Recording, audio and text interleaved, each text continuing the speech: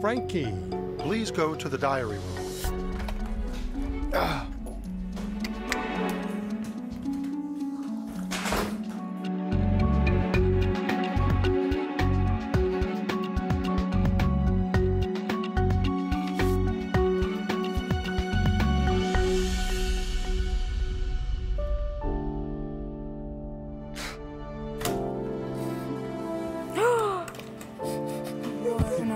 Frankie, are you okay? Are you okay? What's up? My grandfather passed away. Oh my God, dude, are you serious, dude? Are you serious right now? Come sit down.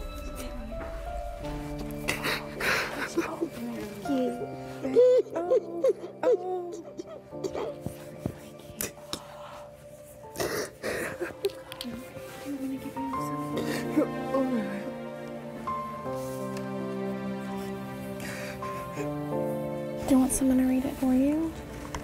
I will. My dearest Frankie, I'm so sad to tell you that Grandpa lost his battle with cancer. He wanted you to know how proud he is of you and that he is rooting for you to win. Even though he had no idea what was going on the show, he was watching just for you, live feeds and all. He also insisted that whatever happened, he didn't want to interfere with this opportunity for you.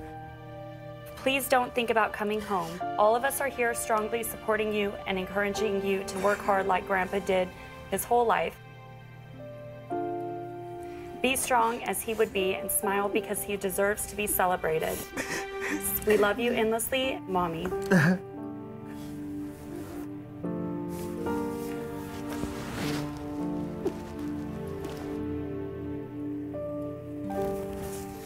I mean, he was 90, which is amazing.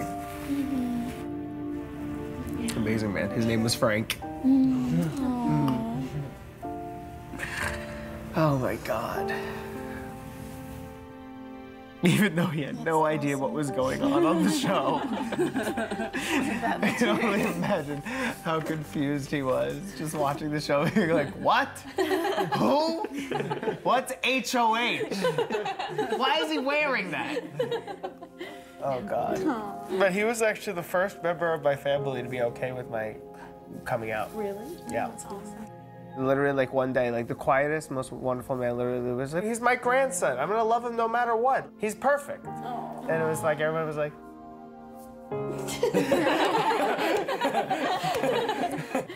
But, you need a group hug? Yes. Everybody? I like this idea. This is a crazy game. We are being cutthroat and sometimes downright hurtful. But when something terrible happens, we have no one to go to but each other. And in this moment, I feel so supported, and that is so wonderful. Thank you guys so much for being here. I love you guys.